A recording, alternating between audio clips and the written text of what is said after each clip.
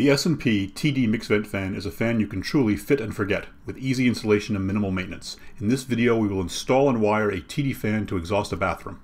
First, let's review what tools you need to install the TD fan. For this demonstration we are using a TD-150 kit, which includes a TD-150 fan, PG grill for the intake, and a PER-W louvered shutter. You will also need a drill with a Phillips head drill bit, drywall knife, scissors or flex duct shears, duct. We are using 6-inch insulated flexible duct. Worm clamps to connect the duct. Duct tape can also be used instead of clamps. Screws. 1 1/2-inch drywall screws work well. Silicone caulk for installation of the PG grill.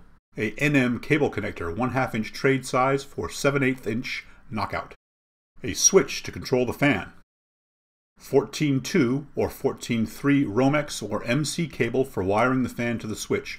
We are utilizing 14.3 to utilize both high-speed or low-speed operation. You will also need a utility knife and flathead screwdriver with 1/8 inch tip. Now let's install our TD fan.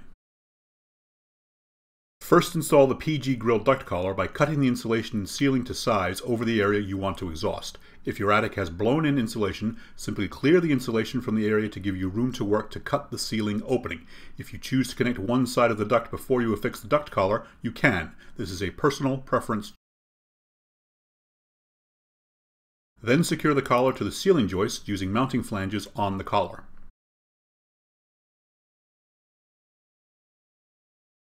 Now you will secure the TD mounting flange to the ceiling joists. We recommend installing the fan 8 to 12 feet from the intake to reduce noise at the point of exhaust. Next, secure the duct to the intake side of the mounting flange by inserting the worm clamp on the inner duct, then tightening the clamp and pulling the insulated duct over the duct collar to ensure a tight seal.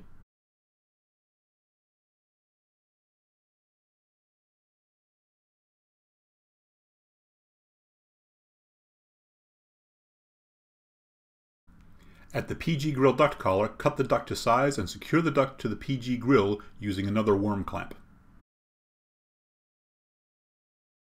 Finish the duct connection on the exhaust side of the mounting flange and secure using a worm clamp.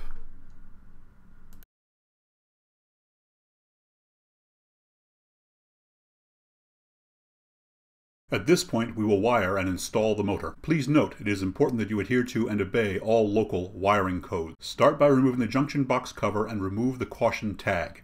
Notice that this fan is double insulated and therefore does not have a ground connection. The junction box cover has a wiring diagram, so keep this within reach for reference. Now install the NM cable connector into the hole of the junction box. Before you mount the fan motor to the mounting flange, make sure the intake ring is on the intake side of the fan. The purpose of this cone is to help the air flow smoothly to the fan blades.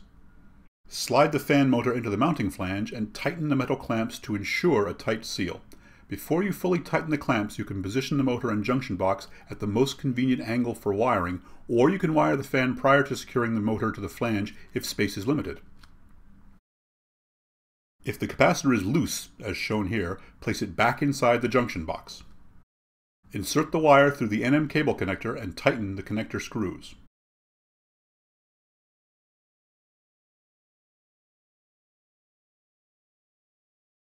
Please note, you will not use a ground wire, so tuck this away to avoid connecting it. We will be wiring the fan to use both high and low speed, so the white lead wire will be installed first, then the black wire for high speed, and then the red wire for low speed.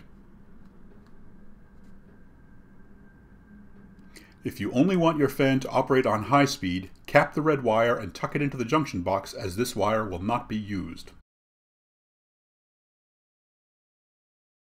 Once all the wires are secured, replace the junction box cover.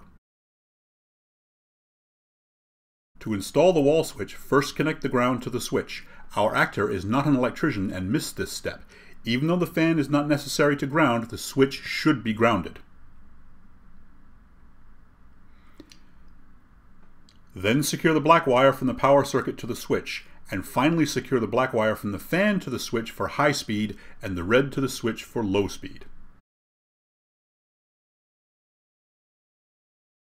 Secure the wall switch onto the wiring box and install a switch plate cover. For our last step, we will install the PG grill by applying caulk around the hole for a tight seal and inserting the grill into the duct collar. Now you can run your TD fan and know you will have worry-free bathroom exhaust for years to come. For more information on the TD or any other S&P fans, visit solairpalau-usa.com.